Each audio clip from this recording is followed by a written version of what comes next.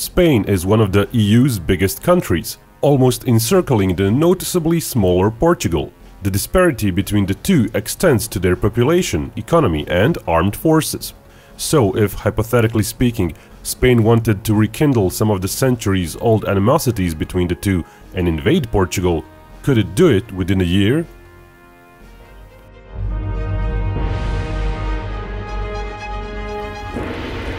Spain and Portugal had centuries of disagreements, competition as colonial powers, and even wars. Today their relations are good, but does that mean either of them is letting down their guard? Say the war starts suddenly, with no outside party interference. Portugal would certainly be in a pickle, since it trades a lot with its neighbor. But more about that later. The Spanish ground combat troop forces are several times bigger. The numbers shown include active army troops and marines. Portugal is leaning a bit more on its reserve component though. The figure represents the part of the reserves which either train periodically throughout the year or have recently left the army, so they're still fairly well trained. Both sides could of course mobilize and conscript many more into the army. The two figures shown aren't directly comparable though. The Portuguese one shows a planned force for which there is some kind of organizational structure. The Spanish figure concerns overall mobilization potential, if they conscript most of the appropriate population, as estimated by their Ministry of Defense. Considering the population difference, with a similar mobilization push, Portugal should be able to raise some 500,000 troops. But to mobilize so much of their actual civilian population would take upward of half a year, even in the biggest emergency. Other resources, such as their paramilitary forces, might aid them in the meantime. Both Spain and Portugal have a national policing force, gendarmerie of a sort, that would likely get used as some sort of aid in defenses.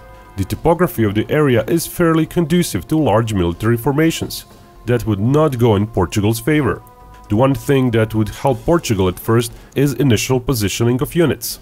Being more compact and having no threats from the sea, Portugal could start fortifying its borders right away, or even going into Spain at certain locations if it deems it necessary.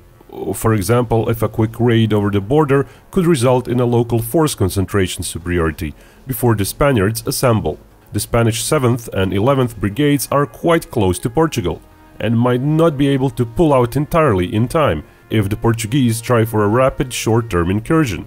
But Portugal lacks its own forces up in the north, across the border from the Spanish 7th Brigade, so it's questionable if it would make it in time with sufficient forces. And the topography is somewhat more coarse, with more hills, which is again not suitable for quickly moving large concentrations of vehicles. But Portugal does have quite a concentration of forces, including rapid reaction units, in their center, so the Spanish 11th Brigade might very well get shelled and routed from their bases, probably having to leave some of their equipment behind. Of course, such early success would mean little in the overall scheme of things.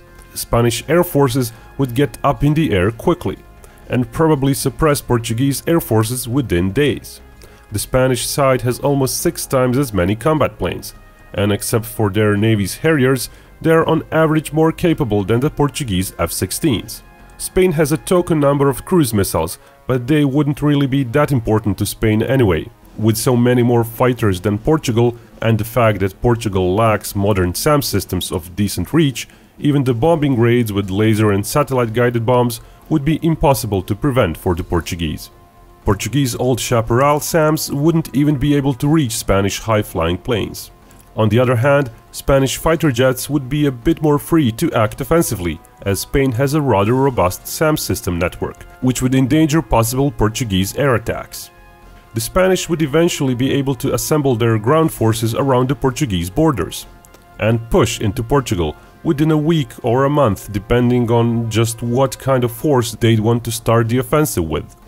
As mentioned, they have more ground forces, but not all would be available for the invasion of Portugal at the start of the war. Both sides, but Spain especially, have overseas territories, which have their own army contingents. Portugal maintains 2 infantry battalions at the Azores and another one at Madeira. Spain has much larger forces stationed overseas. They have a full brigade worth of troops at the Canary Islands, and 1 brigade worth of troops at Ceuta and Melilla each. Those two are Spanish enclaves surrounded by Moroccan shores. And they also have roughly a half a brigade at the Balearic Islands in the Med. Without waiting for the reshuffling of forces, Spain could thus pour into Portugal with roughly 8 brigades worth of troops, minus whatever possible losses of that one brigade that they suffered at the hands of the Portuguese early raids over the border. Spain is, however, not just numerically superior, but also better equipped for a ground war. They've got roughly 10 times more tanks. While Portuguese tanks are as modern as the best Spanish tanks, the sheer difference in numbers ruins any tech advantage Portugal might have. When it comes to other combat vehicles, Portugal is still behind, though the difference is not as pronounced as with tanks.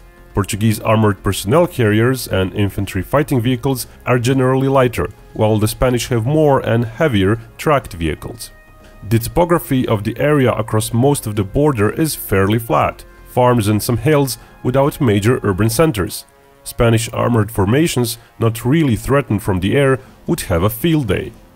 Up north, there are some mountains, so a push from the directions of A Coruña or even from Salamanca into northern Portugal probably wouldn't proceed as quickly.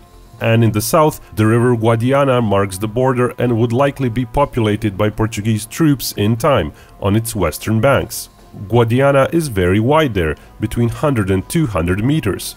The Spanish would first have to secure a bridgehead, which they would eventually probably succeed at. With the air power and artillery edge, the defenders would be suppressed. Spain does have over 4 times as many artillery pieces, and has a more robust inventory of aircraft useful for air insertions, be it via paradrops or helicopter assaults. In addition to the transport helicopter edge, Spain also operates attack helicopters, which could come in handy in assault ops over the rivers or beaches.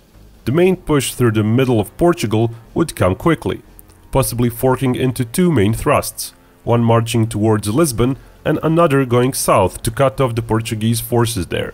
Lisbon itself would be somewhat protected by the river Tagus, which snakes southwards as well. Going north of it to circumvent it would be harder and slower for Spain, as the hills are plentiful there and their armored and even air force edge would not be as pronounced there. While the ground offensives would roll over mainland Portugal, a war over the seas would be waged as well. Spain would have 2 main goals for its navy: to cut off merchant shipping going into Portugal, trying to choke its economy, and to take Portuguese islands in the Atlantic. For both to succeed, the Portuguese navy would first need to be neutralized. After that, Spain's own overseas territories, such as the Canary Islands, would be safe. Luckily for Spain, Portugal has precisely 0 ships for amphibious assaults. The last of their Bombarda-class landing craft were retired in 2015. And even though a larger landing ship was planned as a replacement, it has yet to be procured. Out in the Atlantic, the Portuguese would be hard-pressed to maintain their islands, let alone endanger Spanish ones. The Spanish Navy is larger and better equipped. Spanish ships carry longer-range Standard 1 and Standard 2 air defense missiles, while Portuguese vessels have to make do with shorter-ranged Sea Sparrows. Portugal's best bet, navy-wise, would be to make use of their submarines. 2 boats compared to Spain's 3, but the Portuguese ones are quite modern, with air-independent propulsion, very quiet and very good for ambushes. So going after the Azores or the island of Madeira would not be without its risks for the Spanish. Spain does have a smaller aircraft carrier with Harrier jets, but it may be more useful for launching helicopter assaults, for which it was also designed. But it's likely Spain would be in no rush to actually take those islands and risk their big ships to submarine attacks. Most likely Spain would first hunt for the Portuguese ships. Months later, a decent part of the Spanish Air Force would also be available to support the landings, and air assets would possibly neutralize some of the Portuguese submarine threat. In the meantime, at roughly the half-year point after the start of the war, Spanish ground forces would find themselves in heavy fighting for the urban centers. By then, Spain would have many more civilians mobilized into the army, and they would be even somewhat competent after 6 months of training. The Portuguese mobilization effort would be somewhat hampered by the fact that a fair part of their country would be occupied, although most of the population in Portugal does live between Porto and Lisbon. Eventually, the Azores and Madeira would fall. Spain would likely lose some ships in the process and many soldiers on the beaches, but the Portuguese troops on the islands would be low on supplies. Supplies within mainland Portugal would also be quite problematic. Spain supplies roughly a third of all Portuguese imports, but even worse, a lot of their other imports from the EU come via Spain. All those would cease coming in. The rest of their imports are by merchant ships, but eventually all the major ports would be blockaded by Spain. The flow of goods into Portugal would slow down to a trickle within months. Even food would become scarce at some point. While Portugal nominally achieves some 80% level of self-sufficiency when it comes to food production, a lot of that comes from the flatlands in the south, which would mostly be occupied by Spain. And after oil and gas runs out, the Portuguese economy would be fighting for survival. So the Portuguese war effort would eventually atrophy to light infantry fighting in the hills and urban centers, as there would be no supplies for anything else in the last several months of the first year of the war. The Spanish economy is not only larger, but their defense industry is more diverse and could help in keeping their army restocked. While Portugal's most important defense items are personal weapons, Spain can also make its own combat vehicles, mortars, AT guns, ships and partially various aircraft. Considering all that, it's not even surprising that the war would end with a fairly easy Spanish victory. The number of casualties would be first and foremost decided by the will to fight. If the Portuguese would refuse to capitulate, the Spanish might eventually suffer hundreds of thousands of dead troops by the end of the war, though that would come at the cost of whole generations of Portuguese obliterated.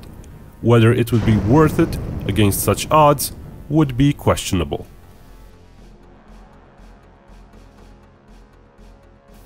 And remember, Binkov may talk about hypothetical wars, but only real peace can bring us all together.